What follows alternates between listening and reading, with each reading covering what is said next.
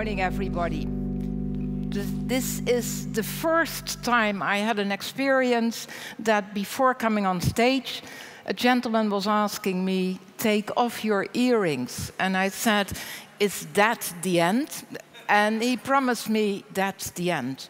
For otherwise, we were facing a problem. And I'm going to talk about freedom online and not freedom for gentlemen to ask me to take off stuff. Why freedom online? Why matters?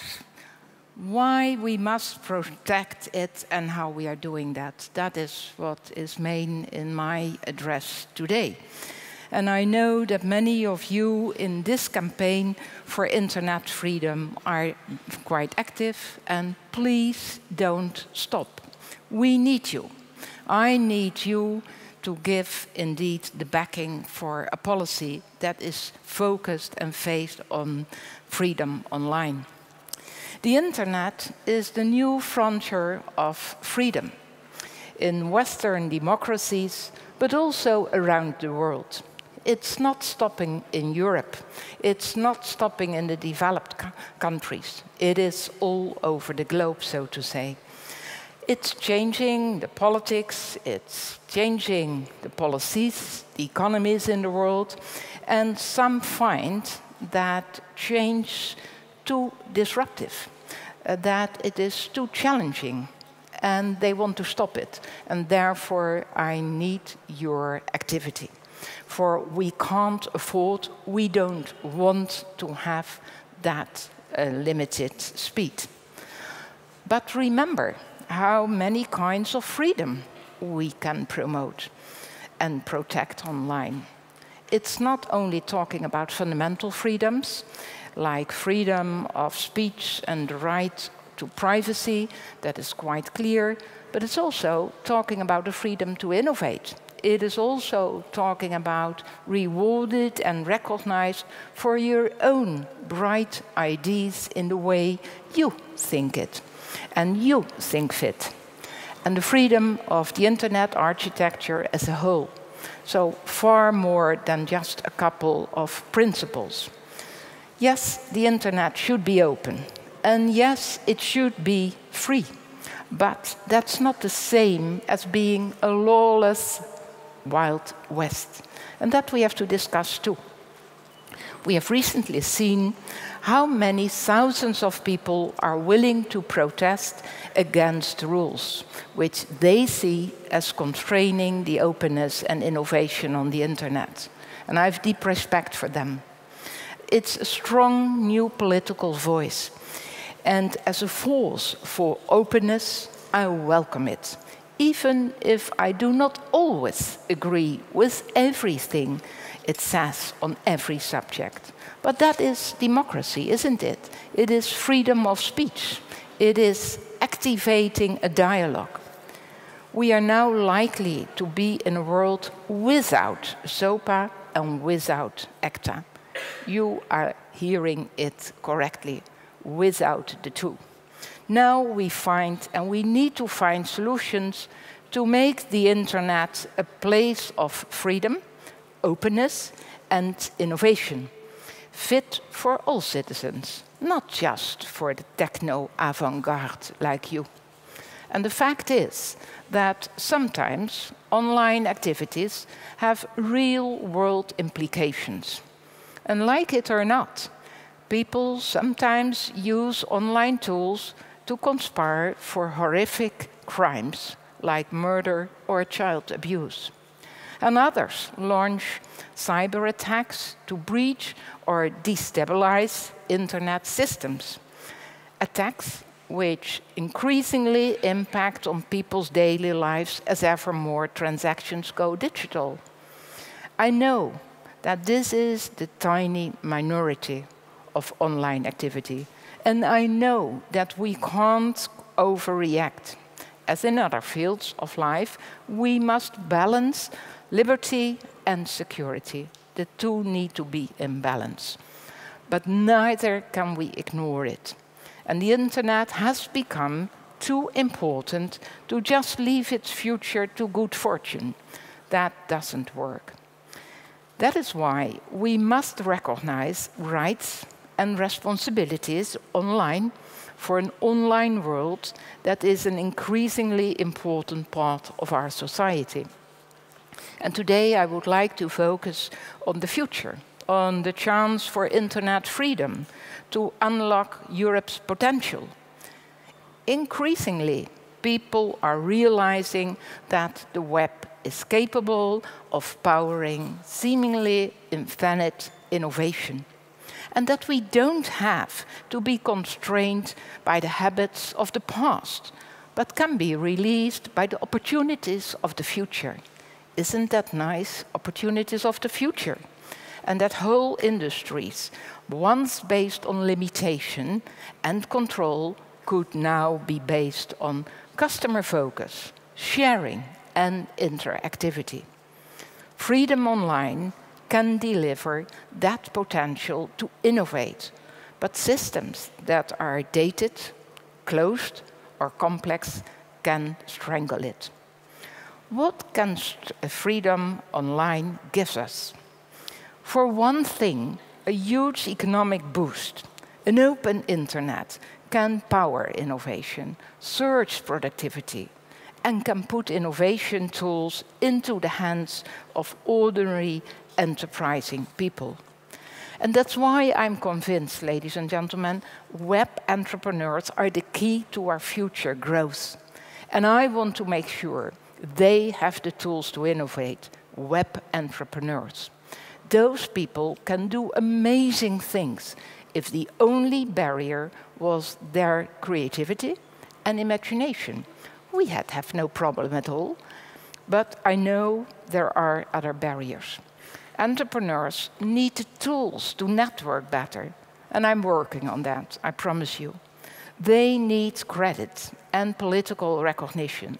They deserve, and our recent Tech All-Stars competition is looking for Europe's hottest startup talent. And they need our universities to be innovation hubs, inspiring, empowering the innovators of tomorrow, and I'm working on that too. And I'm also working on open standards for open markets. We still haven't completed our telecom single market. A recent study showed that this could be costing us as much as 110 billion euros per year. So this year we will engage with European standardization bodies and the industry to determine the best way forward. For standards that mean content providers and operators can get a uniform service offering, avoid duplicate charges, and exploit economies of scale. We also need to preserve openness of access to internet service, what some call net neutrality. People need transparent offers so they know they are getting what they pay for. They need to be able to easily switch providers or deals if they don't like the service they are getting. And they need to always have the option of accessing the full, unlimited, best efforts internet if that's what they want. But most of all, web entrepreneurs need us to identify and deal with the barriers that stand in their way of their online freedom. Obstacles like complicated and incompatible systems for identifying and pay and licensing, like 27 different sets of rule books when there could be one single digital market, so to say. And all those things can crush innovation and keep bright ideas confined in unprofitable national markets. Because freedom also means that freedom to innovate in business models. One by one, different sectors are facing up to new online realities and to the decline of old ways of doing business and the rise of new opportunities. The music sector realized that long ago. Other sectors like audiovisual are now starting to. Our Media Futures Forum is looking at how this applies to the media sector in general. Of course, changing for the digital age doesn't mean always giving material away free of charge. But it does mean we need to be open to new approaches, new ways to distribute, new ways to be rewarded for work, and new ways for people to access great online content easily. Sometimes people are prevented from making this change by out-of-date rules and practices, like those on copyright licensing. Other times, it's just that they need a change of mindset, that they are too comfortable with old habits to realize the world has changed. Either way, we need to wake up. We need to smell the coffee. This is why I am frustrated about the lack of progress in creating a genuine digital single market. And if we are really going to help a free internet and help web entrepreneurs in particular, we must promote an open culture. And in particular, I think public sector data is a gold mine just sitting there. If we unlock it, if we could boost creativity, boost the economy, and boost democratic accountability.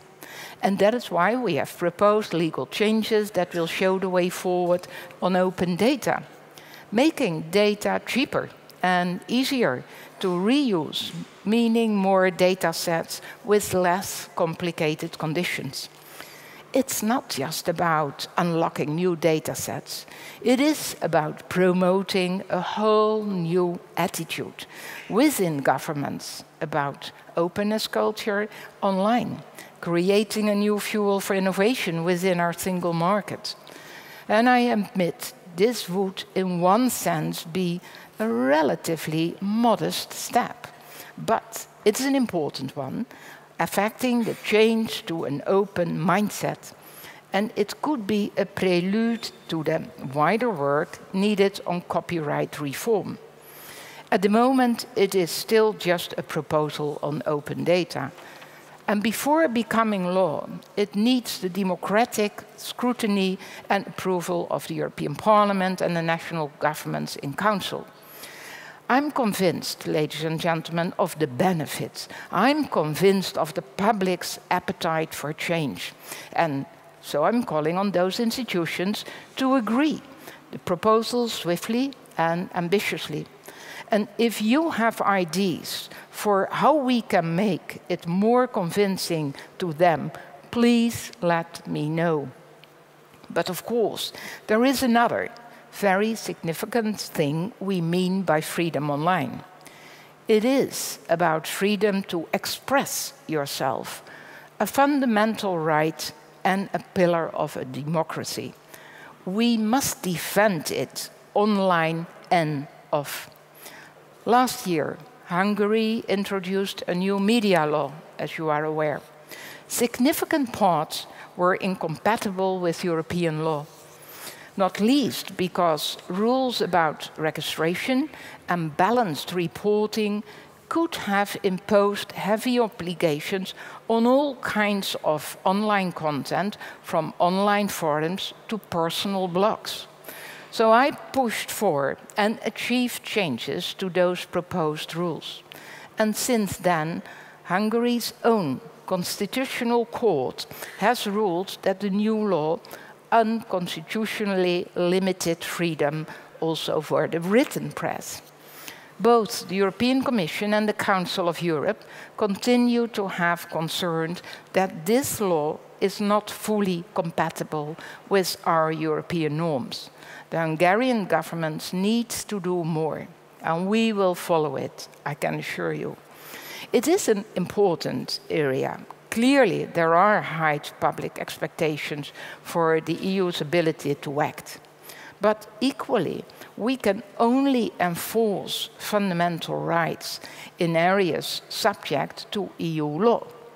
So we need to think seriously about whether the EU has sufficient powers in this area. In the EU, of course, our freedom of speech is protected by law.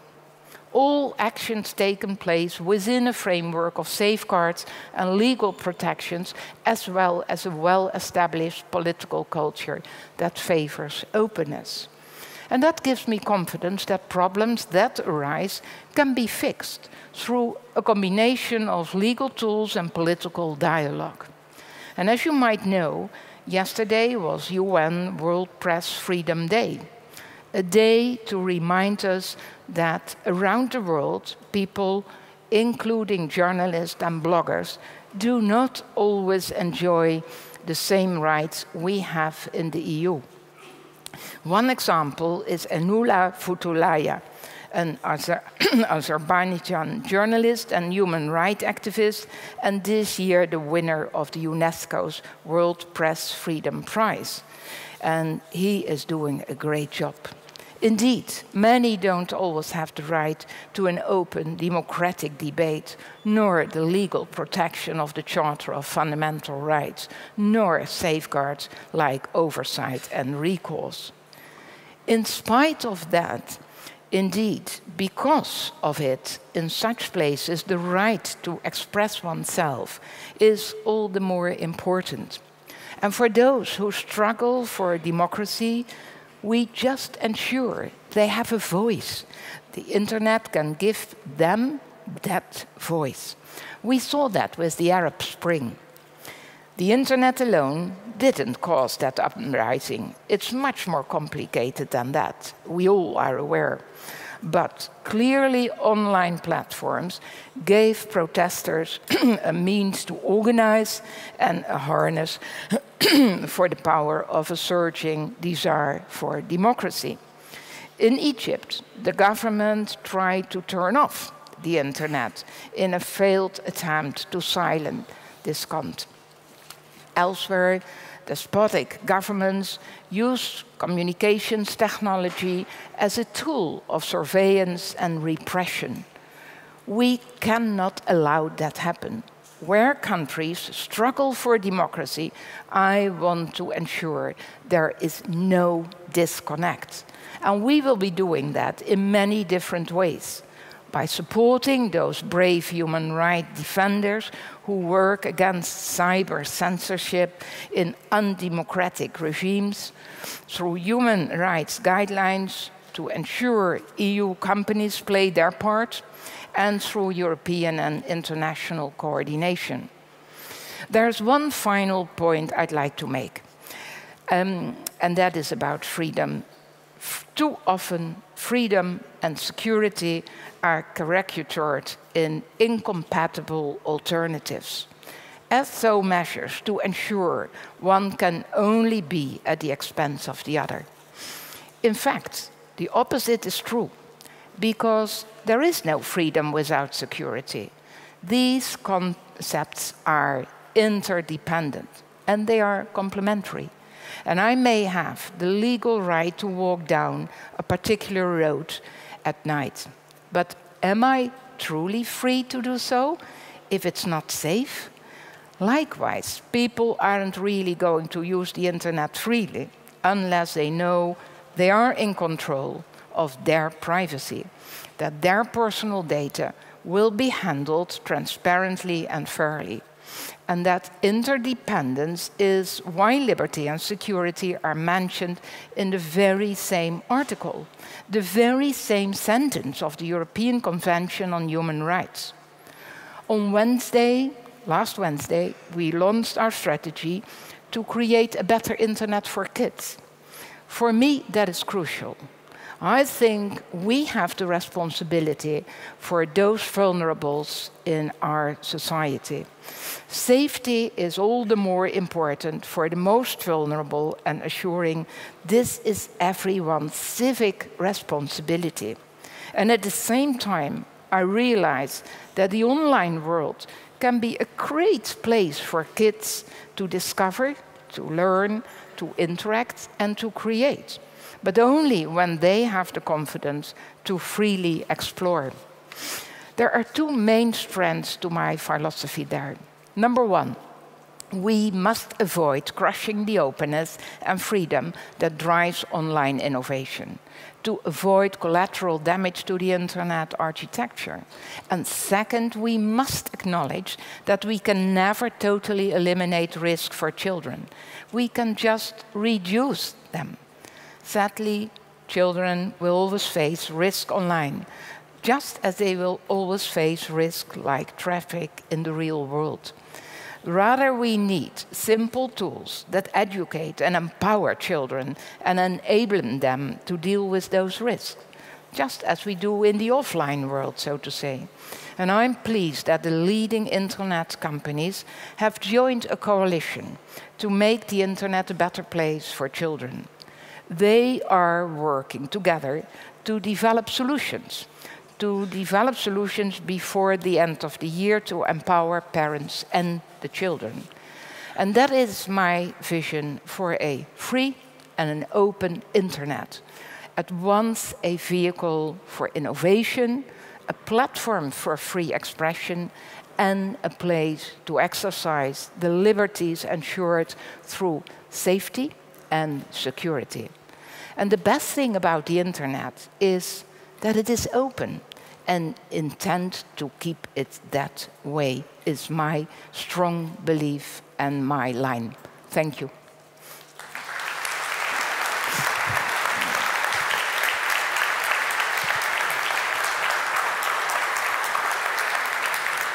Thank you very much.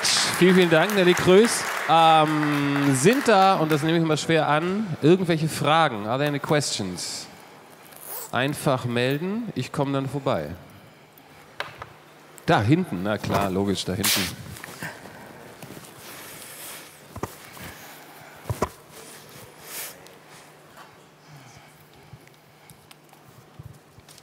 Hello, good morning.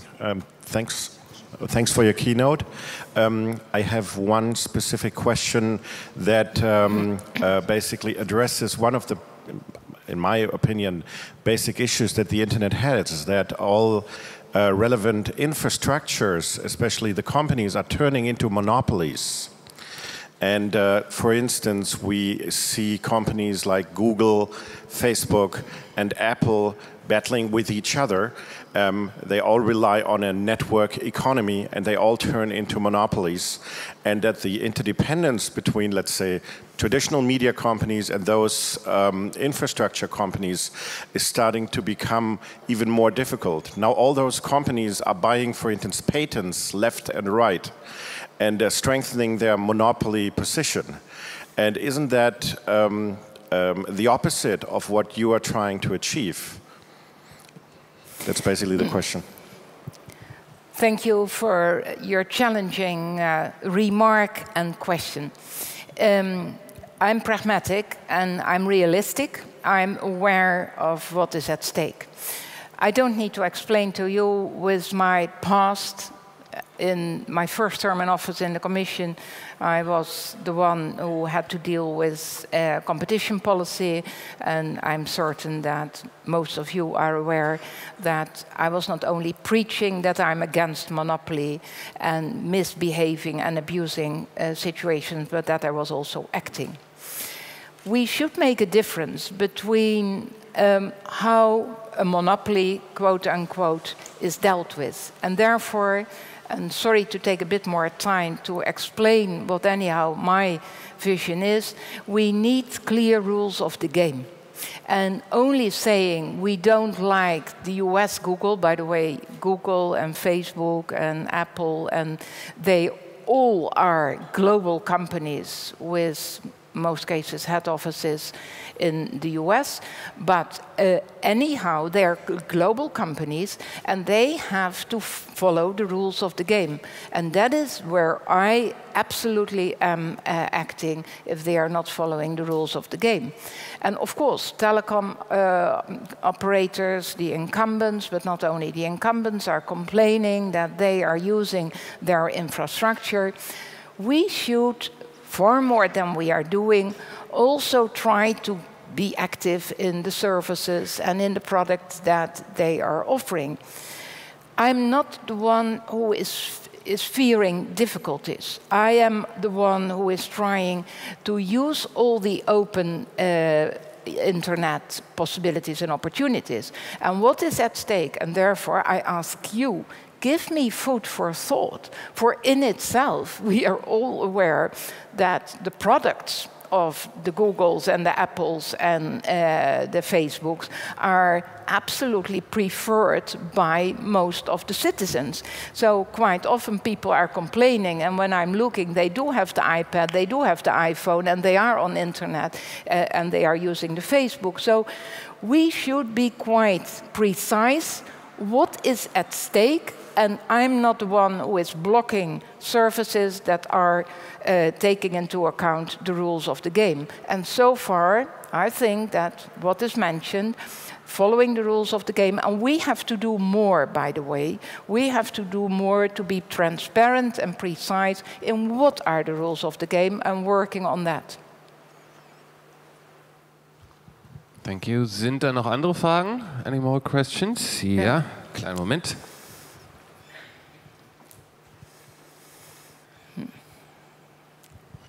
Hi, I also like to thank you for your introduction. It was quite interesting. I do have one question related basically to the previous one. You just asked for food of thought. So I think if we want to protect the internet and keep it an open place, wouldn't you agree that it's probably the best idea to make sure that there's no single party who can control it?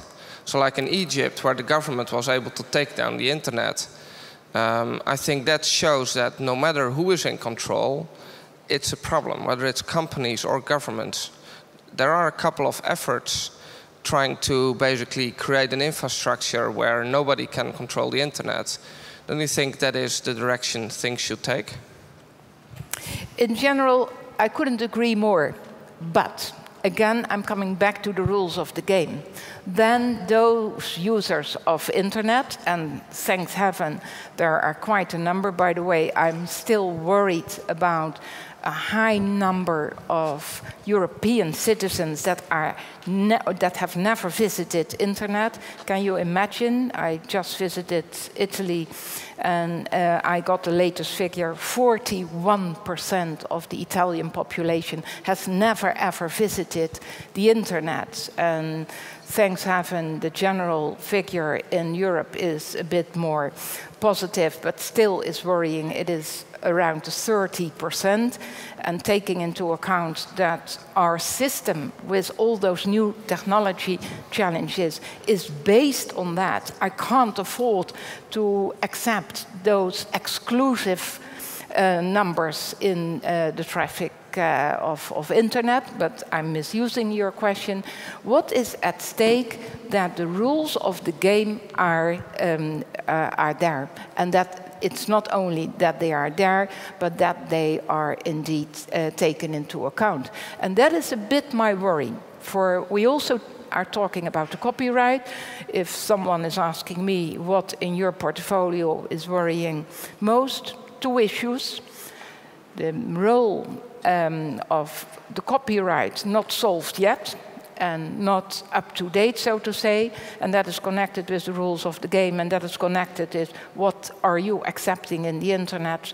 Is there an authority needed, yes or no? Well, we do have some experience in other fields in competition, but also in telecom and so on. So I'm not in favor for Big Brother is watching you if everybody is taking the rule not only for granted but seriously.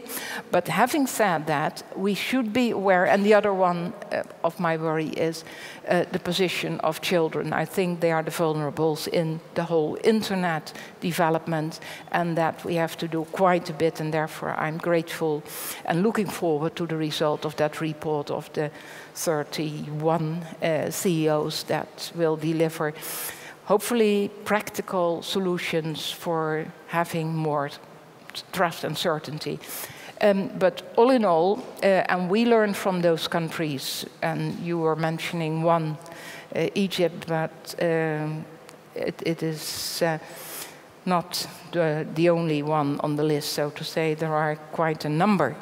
So we still have to be aware that there is a lot of abuse and misuse. It's not only positive news, internet, it's also misused by certain regimes, so to say. So follow the rules and of the game, for otherwise the game is over. It's just like football. If there are no rules, or if the rules are just tackled, then the game is not fun anymore.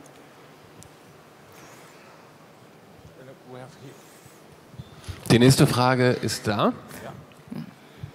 I would like to ask you two questions. Could you go into more detail on two issues? One is net neutrality. What are your intentions to make sure net neutrality will exist in the future? And the second is, you mentioned that you will make sure EU companies will play their part in countries where there's struggle against dictatorship. How will you make sure that EU companies won't deliver technologies that enable surveillance in censored countries? Net neutrality.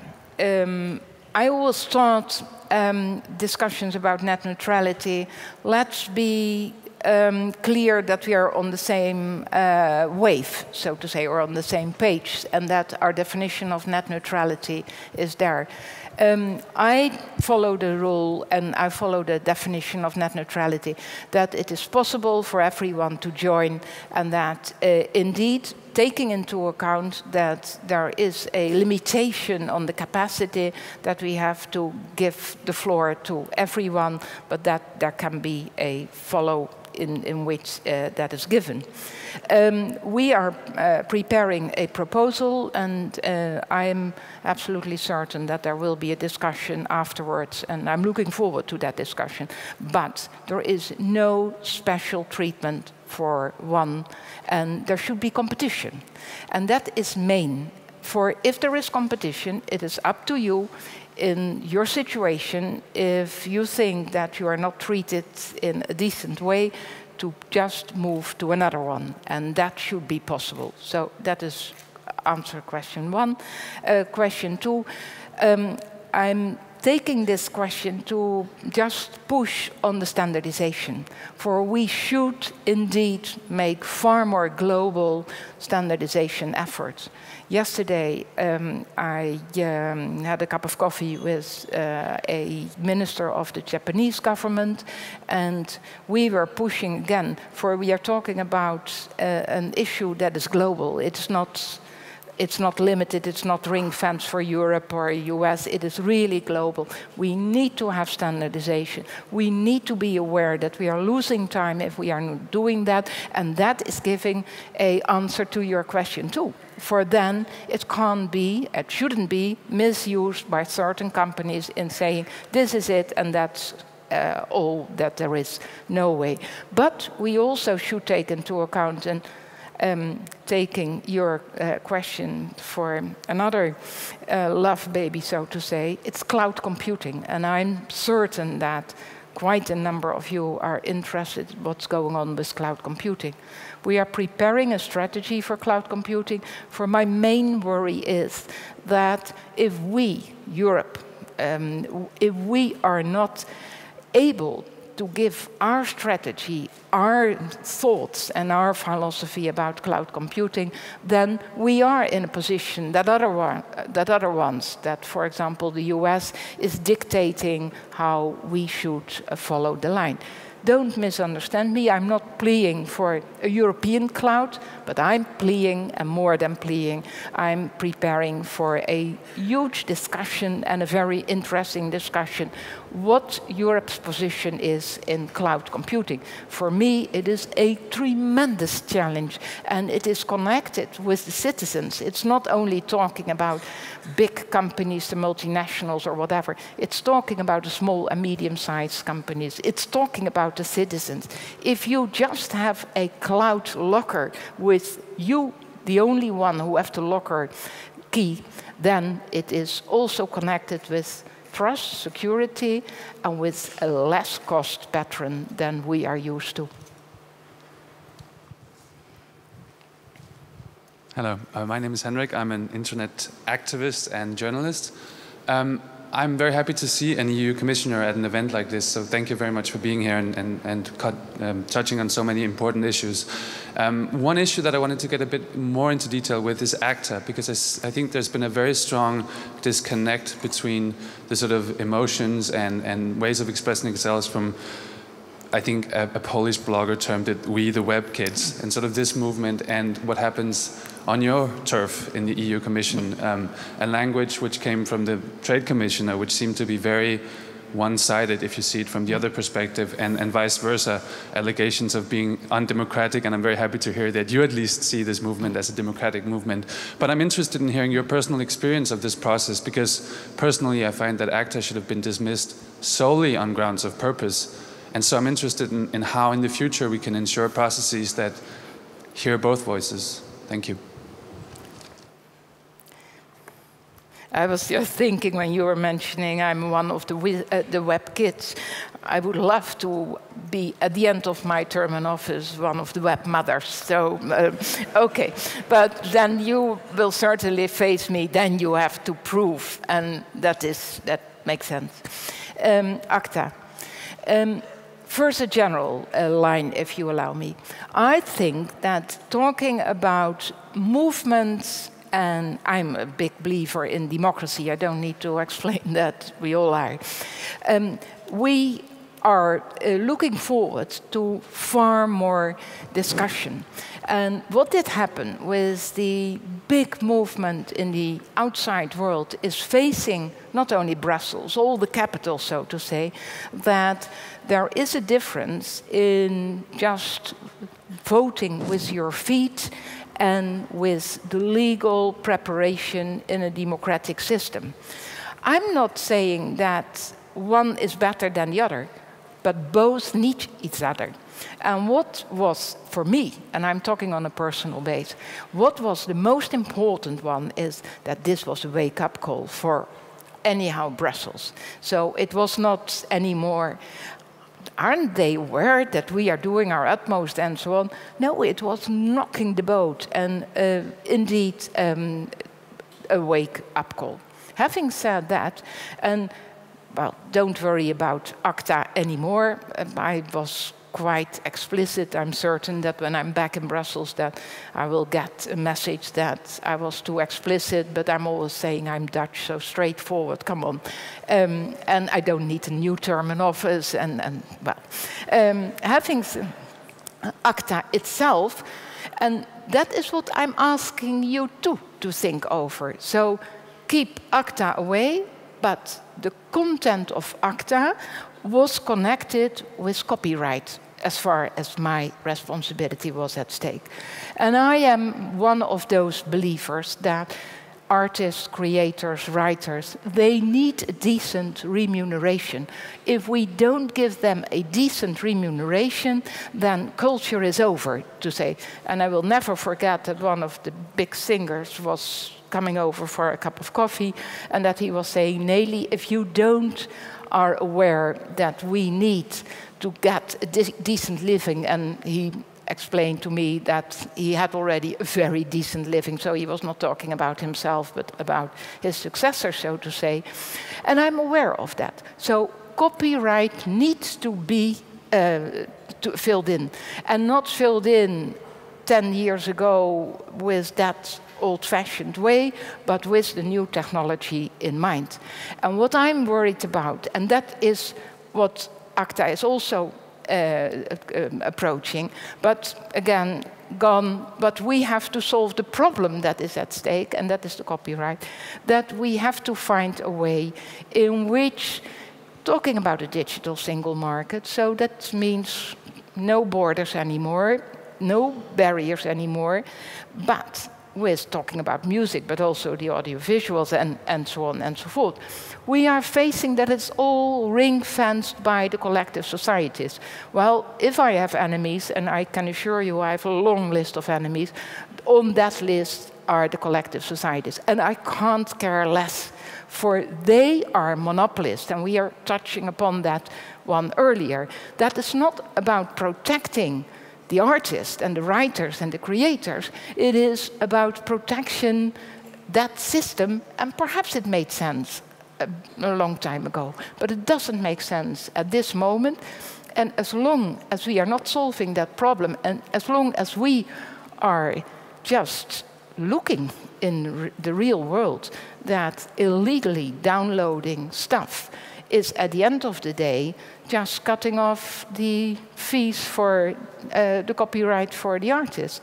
And just talking about Germany, 94–95% of the artists in Germany are only getting 1,000 euros copyright on an annual base. Well, if we are aware of that, then there's something rotten in the state. That can't be the real world. And so let's fight for that. And ACTA is put in the court hands, and we know that is time-consuming, and we know nearby what the outcome will be, but okay.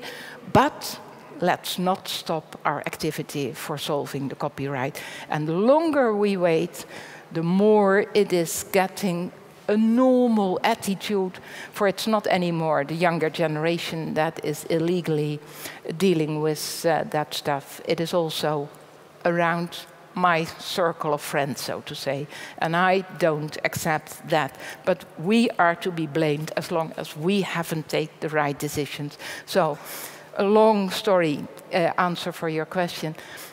That demonstration in the streets is a wake-up call for us that we are in a hurry and that time is not our friend. Gibt's da noch Fragen? Wir kommen noch rum. So ein paar Minuten hätten wir noch. Are there any more questions right now? Waiting for your hands. Well. What?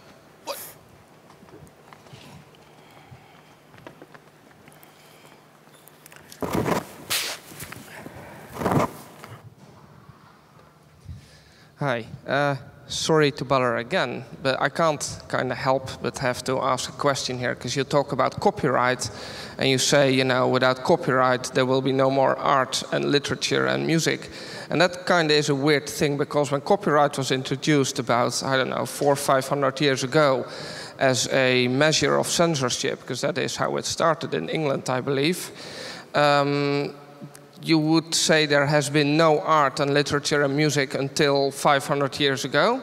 I mean, that's kind of a weird thing. I think the fact that you say that 95% of the people here in Germany don't get more than, say, 1,000 euros for their creative works per year, and yet there is a huge amount of creative work being created, I think in itself is proof enough that I'm not saying we don't need copyright, but if it comes to a choice between freedom of speech and copyright, I way prefer freedom of speech, because, you know, I think the arts will do just fine without copyright.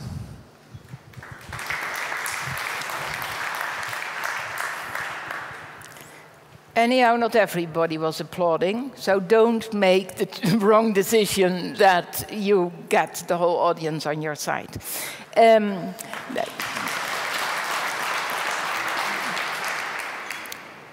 Your example of a long time ago compared to now is not completely correct. And of course, it's up to you to do that.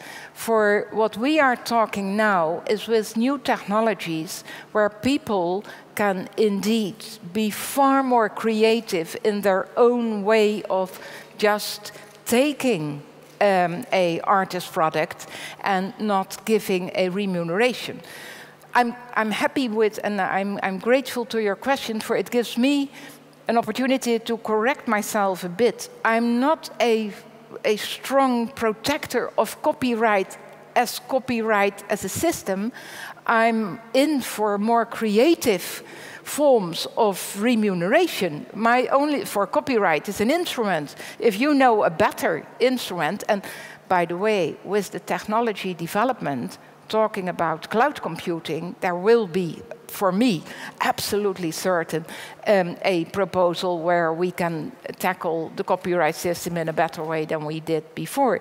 And we see already with initiatives, Spotify, and there are a lot of examples where the industry is so creative that anyhow, for the consumer and the connecting of the devices, it is possible to deal with it in a legal, in a proper way, so to say. So for me, it is, I think that everyone who is creative and who is just making something, service, product, or whatever, that at the end of the day, there is a decent remuneration for that.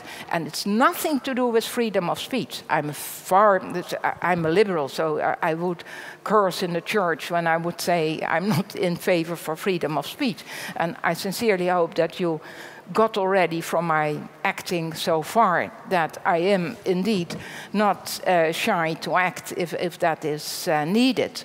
By the way, very interesting, but that is talking about freedom of speech. I asked a couple of wise people to prepare a report talking about freedom of speech. And they are absolutely, 4 of them, a former Minister of Justice of Germany, a former president of one of the Baltic states, and an acting professor and a former Advocate General of the Court in Luxembourg. They are preparing freedom of speech principles, and that will make a big rocking the boat also in the European Parliament. For I don't accept anymore that if one country is acting not in line with our principles, that we just say, well, let's find out how we can just protect them and so on. It's over. We should be aware that our democracy in Europe is based on principles, and freedom of speech is one of a very important issue. So for me, it is not, there is only one way of copyright. Be creative and give us a hand, and the technology will give us a help. But it is, at the end of the day, not a free lunch. We have one last question over here. Hello, my name is Wolfgang Senges, and I'm one of the co-initiators of the Cultural Commons Collecting Society.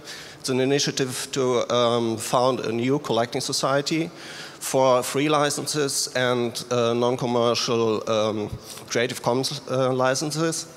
And looking at the topics that you considered to look for new ideas in licensing and for copyright, would there be a chance to support such a project from your side, from your bureau? At the end of this session, come over and give me your card and let's discuss it if there is a ground to go on. Yeah? Okay, thank you. Okay. Here is one. Yeah, the last question. Yeah. Hello. I just wanted to address the copyright topic again because I want to clarify something that may not be clear to some of you, because copyright is not the same thing as distributing art. Copyright is the right the artist holds itself, and I think it's correct to hold on to that. But what we need is a reform of ways to distribute art, to make money, to guarantee artists that they can live off their art. And I think copyright is not the problem itself. It's the problem that the artists do not get directly a reward for their work. And with your position on ACTA, for example, I think it is a very important thing to also consider citizens' worries that will come with the introduction of such new things like ACTA, or in outside Europe, CISPA or other things are in the discussions as well. It's a global movement, I think. And I want to ask you, what kind of efforts will the EU, does the EU intend to achieve a reform on art distribution or rewarding artists better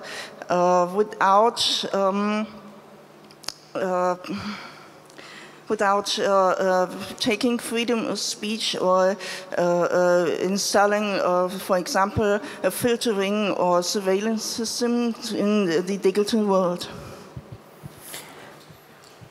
Just make it quite clear and not giving hope for an issue that I can't fill in. For normally spoken, I'm following the line that I can be quite clear in what is within my responsibility and what's not. Copyright, whatever new form and so on, is for me talking about a decent remuneration of a product or service that is already delivered. And that is, if you are doing something for your living, then you are also expecting that you can earn a decent living out of it. Having said that, what you are touching upon is, in general terms, what could be done for an artist-friendly climate, if I get your question correct. That's not within my portfolio, number one. And that is not really what is in the portfolio of the European Commission. For you know that there is still quite a bit linking in the hands of the member state itself.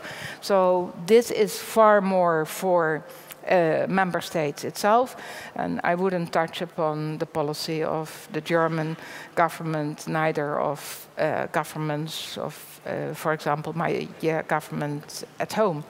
Having said that, the European Commission is stimulating in the form of grants and in the form of pushing programs for artists too. But that is just a drop in the ocean of the issue that you are counting. But let's first solve the other problem. For that, for me, is main. And I promise you that I won't rest before we have done more, but I need your help, I need your backing, and demonstrations like you did before would just give me a hand talking about pushing my colleagues in the college too.